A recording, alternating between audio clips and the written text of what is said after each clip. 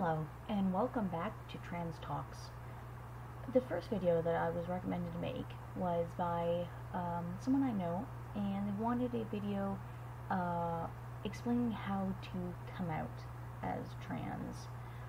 That's always a difficult process, and it's never going to be easy. If you think that coming out is going to be easy, you're going to be disappointed. It is never easy. So, I have 10 tips here for you to come out as transgender, whether it be female to male, male to female, or non-binary, to your friends, family, co-workers, etc., etc. Tip number 1, come out to yourself. The first thing you need to do is be able to accept that you're transgender. That can take longer than you think. Sometimes it just feels right, but other times you need to actually accept it. That was the case with me. For the longest time, I know my parents desperately wanted a baby girl, so I felt very guilty that I wasn't a girl. So I had to sort of come out to myself and let myself accept the fact that I am not what they wanted me to be, and I'm not what they expected me to be. But that's okay. I'm happier this way. And you will be too. The second tip is to have a name and pronouns ready. It'll make things a lot easier if you don't have to go and have them wait on you picking a name and pronouns. If your pronouns tend to change, then just tell them that. Just tell them, hey, some days I want to be called he, some days I want to be called she, some days I want to be called they or it or they, whatever your pronouns are. And of course have a name. If you're changing your name, have it picked out.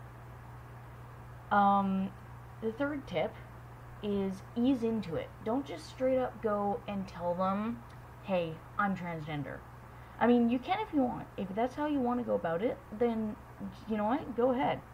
But I find it easier, and they'll be more accepting if you sort of ease your way into it. Like, explain a bit about it, like transgender rights, and tell them about various transgender movements and, you know, how it works, so that you can kind of get a base reaction on how you think they'll react to it. Another good idea is to say your friend is transgender. Make up a random friend. Hell, use me if you want. Say your friend Kevin is a transgendered male, and explain to them what it means and see what they think of it. Just be like, hey, what do you think of this? This is a thing that exists that people are talking about a lot. Step 4 is not a happy one. Pack up.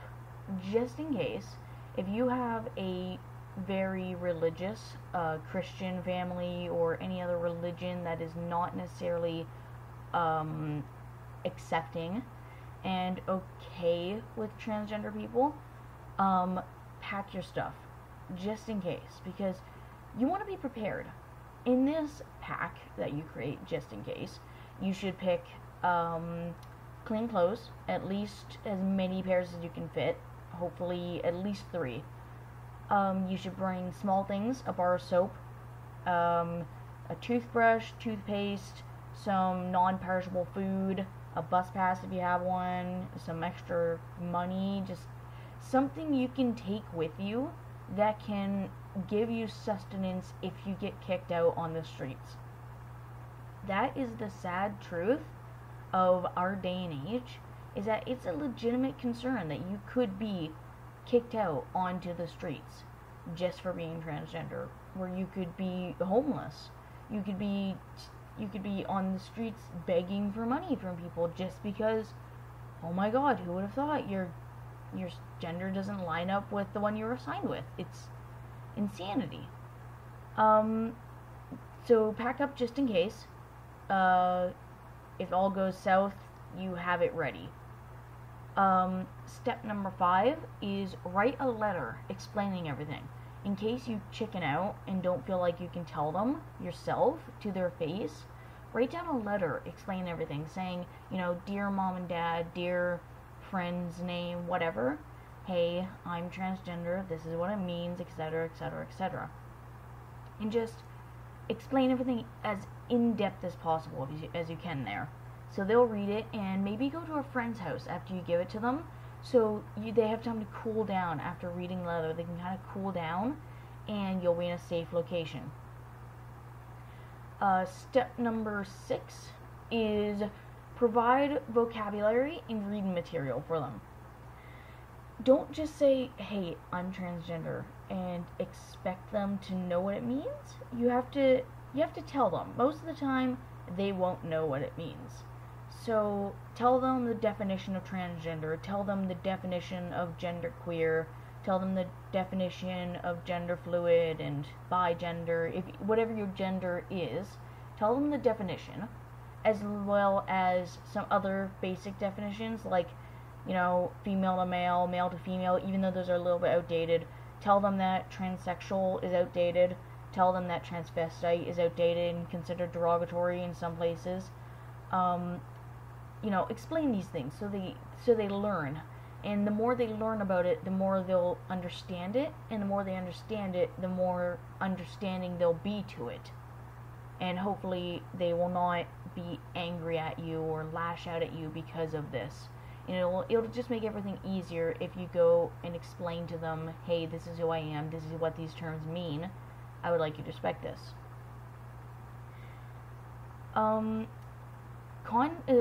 Step number 7 is contact a trusted friend that you are already out to, just in case. Because if you do get kicked out of the house, now that you have your pack ready, it'd be very good for you to have somebody's house that you can go and sleep at if you need to. It's just a precaution measure, but it's better safe than sorry, Like, you don't want to be on the streets after coming out. That's not going to be good. The streets are dangerous, it's rampant with drugs. There's, the dangers of being hurt. So you don't want to be out there, especially if you live in a dangerous area. So come out to a close friend and see if you can go and have almost like a safe house. And go and sleep there for just a day or two, if you can. Until you can get, yourself on your feet. Stay there a long time if they'll let you. I mean, it's better than being in a family that doesn't accept who you are and doesn't accept, like, what makes you happy. Step number 8 is pick a date. It makes everything a little bit easier if you pick a specific date, like, this is the day I'm going to come out. This is the specific day that I'm going to tell everybody that I am transgender. It just makes everything easier. So pick a date, whether it be next year, it could be 2 years from now, hell, just pick a date. Makes everything more set in stone and such like that. Step number 9 is be ready. Like, mentally and emotionally prepare yourself, because sometimes it won't go as you wanted it to. Like, it just won't happen. Sometimes they'll retaliate. Sometimes they'll try to send you off to some Christian camp that's going to try to make you not transgender. Sometimes they'll go and kick you out of the house. Sometimes they'll go and try to convince you, hey, don't do this. You don't need to do this. This isn't natural. All that bullshit. They'll try to shove it down your throat sometimes. If your family is accepting, then they're accepting, and it's great. It's all good. But mentally prepare yourself just in case, because you can think they're as accepting as they are, and they could be, but it's good to mentally prepare yourself just in case they're not. Just so you can be mentally and emotionally prepared if things go south. And step 10, lastly and finally, is just come out. Just go sit them down if you're not choosing to do the letter and you want to do it in person, and just sit them down and say, Mom, Dad, I'm transgender. It means that the gender that I was assigned at birth does not match up with the one that I feel. If you're female to male, then you'll say, I feel like a boy, or you can even use the old outdated terminology of, I'm a boy in a girl's body, just because even though it's outdated, to them it will make more sense. Because they don't understand the whole concept of, I'm a boy, this is my body, therefore it's a boy body. They don't understand that. So you need to use some outdated terminology for them. If you're, male to female, say, mom, dad, I'm a girl, and explain to them what it feels like to be a girl, how you want to express your femininity. I think that's the word for it, your feminine side. Ask them to let you cut your hair or grow it out, either way. Get new clothes. And then extra little tip, don't rush it. Like, if you're a trans girl and you just the next day go out and buy lots of makeup and buy like a lot of dresses and like really pretty panties and all this happy stuff and throw it all on, you might not feel so great. Like, sometimes you'll feel great, sometimes you'll feel empowered, and that's good. Do that if it's what makes you happy, but you don't have to. You don't have to rush it. You don't have to suddenly the very next day be like, my name is this, my pronouns are this, you have to call me this, I'm wearing these clothes because I want to. You don't have to be like that. It's okay to take your time.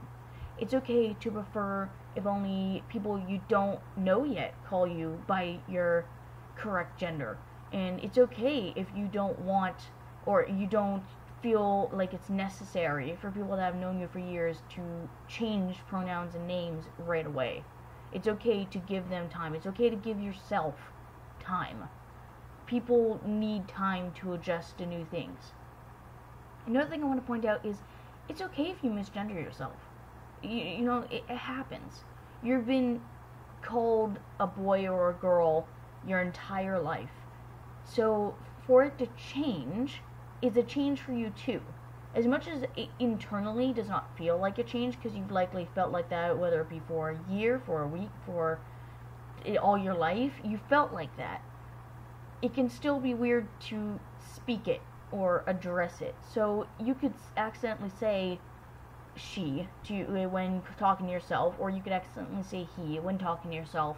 It doesn't make you any less trans.